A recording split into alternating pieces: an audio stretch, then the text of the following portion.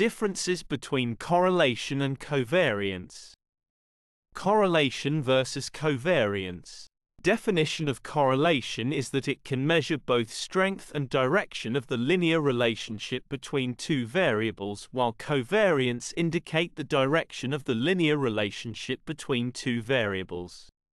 Correlation is used more in research such as regression analysis to interpret results and standardized in nature, while covariance is non-standardized in nature.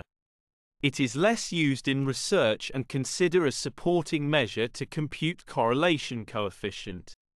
Correlation coefficient is represented by R, while covariance is represented by cov xy. Range of correlation coefficient is between -1 and +1, while range of covariance is between -infinity and +infinity.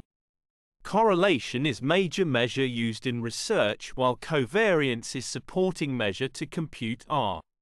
Formula of correlation coefficient R is equal to covariance of x and y divided by standard deviation of x and standard deviation of y, while formula of covariance is equal to sum of x minus x bar multiplied by y minus y bar divided by n minus 1.